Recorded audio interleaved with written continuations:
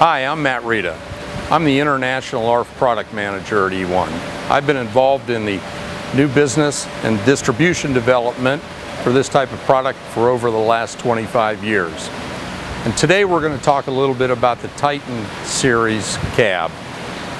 I'd like to introduce Raf McDougall, who's our Director of Engineering here at E-ONE. But also I'd like to say that Raf has been the Program Manager for this product since its inception over 2 years ago. Hi everyone, the E-ONE new Titan product has been a two-year project that was begun in late 2015 and culminated with our launch in early 2018. This is a completely new design from the ground up. Nothing was carried over from the previous designs. So every aspect of the truck was touched in this design project. From the chassis, engine selection, transmission selection, even electrical architecture was touched. And obviously with that comes a new cab.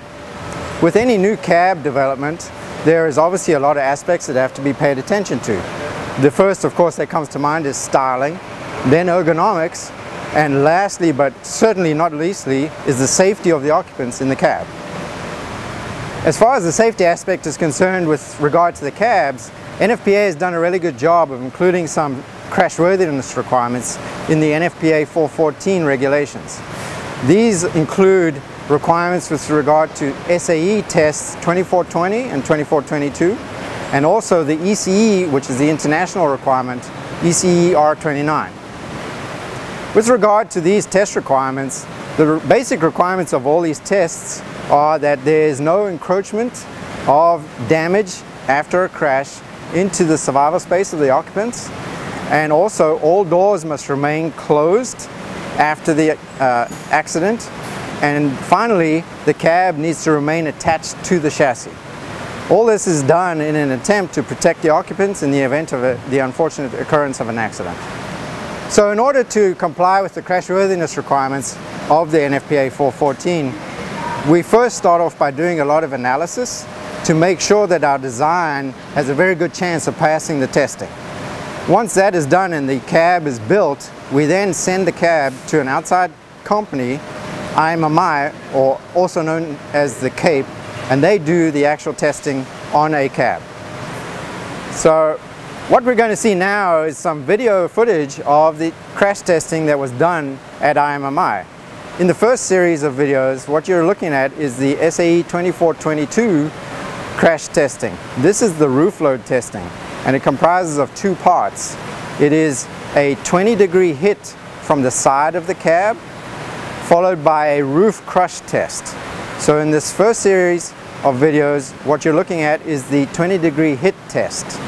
What you'll notice in some of these videos is that none of the extrusions that are the roll cage in effect for the cab are affected by the crash test, and only some deflection of the metal is what you'll see in the videos. During this test, a sled is used to impact the cab at a 20-degree angle from the side using a 13,000 pound force energy input. What this simulates is the cab rolling over in the event of an accident. As part of the crash testing, it's very important to be able to see what is going on during the test, and to this end, super slow motion cameras are used to capture the footage of the crash testing. So what you'll see in the following videos is mostly the super slow-mo and then also some real-time footage. The second part of SAE 2422 crash testing is the roof load crush test. In this test, we are required to crush the cab from the roof with a load equal to the front axle GVW, which in this case would have been 31,000 pounds. We decided to go above and beyond that and test it to twice the front axle GVW, making it 62,000 pounds. And in fact, once you watch the footage, you'll see we actually ran the test at 63,500 pounds crush load. The way this works is, as you'll see in the video, the cab is on a base, and then there is a top plate that the cylinders pull down to the loading. We have to hold the loading for 10 seconds, and the survival space and the doors need to stay closed. So the other part of the crash testing that we have to pay attention to is frontal impacts, because obviously not all cabs roll over in a crash.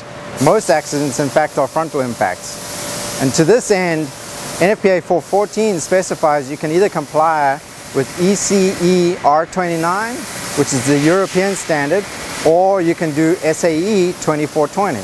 The difference between those two tests is purely in the loading of the impact. So because ECE R29 has a higher loading, we decided to make sure that our cab could comply with that test. And so we tested it at the higher 40,500 foot-pounds of force loading into the front of the cab. So what you'll see in the following videos is the sled impacting the front of the cab, which is bolted to an immovable plate. As you can see in the videos, the damage is very minimal. In fact, if you look closely, the only thing that really cracked was the front windshield. Even the side glass did not crack. What that tells us is that the framework, the extrusion framework of the cab is doing its function, and that is protecting the occupants. The test was conducted at an equivalent of a 15-mile-an-hour crash into an immovable object. So that is actually far worse than a 15-mile-an-hour crash between two vehicles, because in this case the cab has nowhere to move to. It is held rigid. On behalf of E-ONE, I'd like to thank you for watching episode 2 of the Titan ARFF series, and stay tuned for more to come.